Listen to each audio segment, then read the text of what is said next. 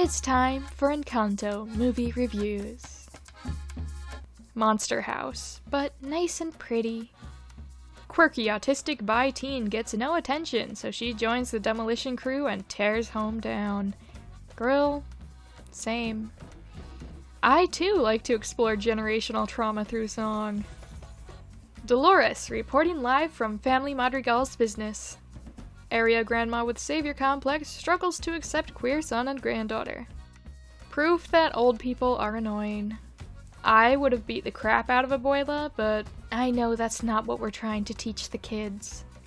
The moral of the story is that sometimes it's okay to dislike the elderly. The hashtag real target audience for this movie is kidults in their 20s that have family issues. Me. I don't understand the candle magic rules. Did Mirabel just not get powers cause her abuela's a jerk? Unclear. Bro, she says she has no powers, meanwhile she stops time in that one song. Maybe your gift is being in denial. Emotional damage! Her real powers were therapizing. No wonder why her family was distancing themselves from her. Not this poor kid having to be the entire family's unpaid therapist. She better have gotten the best room.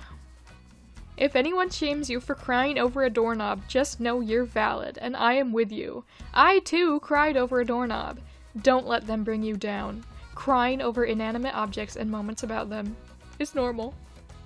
The individual room tours are needed ASAP. Mirabel, start a YouTube channel. I want to see a house tour. It isn't right that there are so few films with capybaras. With their quiet beauty and grace, expressive eyes, and hypnotic personalities, there's no reason for their appearances in media and merchandise to be so sparse. I will not stand by quietly anymore. The capybara revolution must begin! I wish I was a capybara.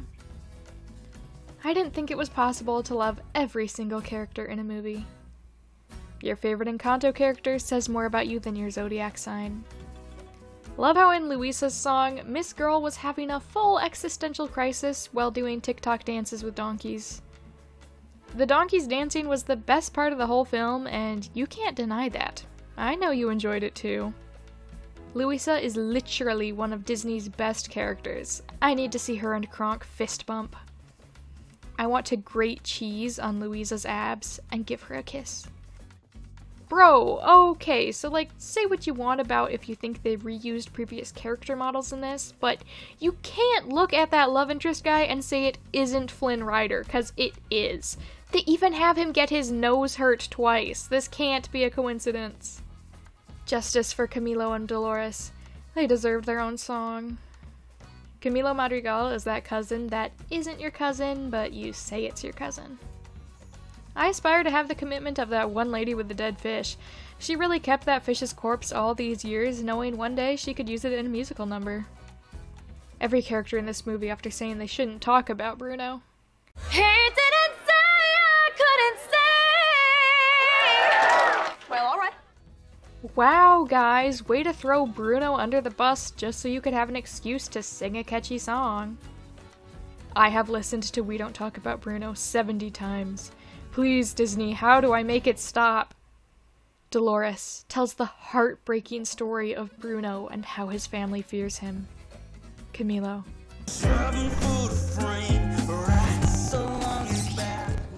Bruno living in that family's mind rent-free. And their walls. Living with rats really is better than living with a judgmental family. Why am I always drawn to the never-seen daylight, sad, gay uncles?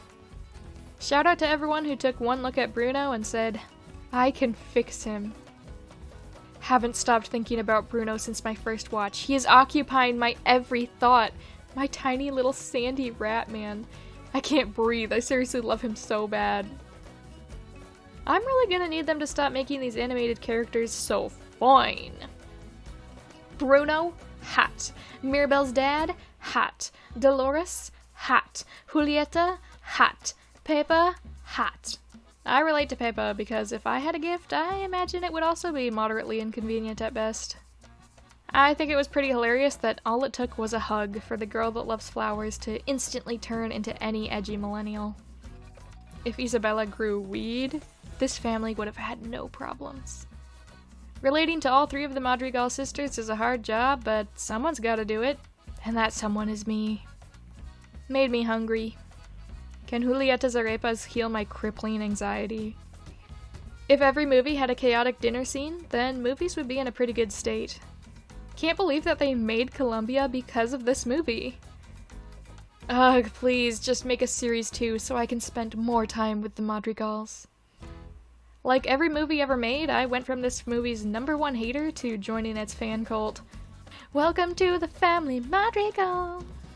I will shoot myself in the foot if I hear the word Madrigal one more time. Do the rats get to live in the main part of the casita now, or do they keep chilling in the walls? Thank you to whoever suggested I do Encanto movie reviews, and of course, thank you to you all for watching it. Have a wonderful day, be kind to yourself, and I will see you in the next video.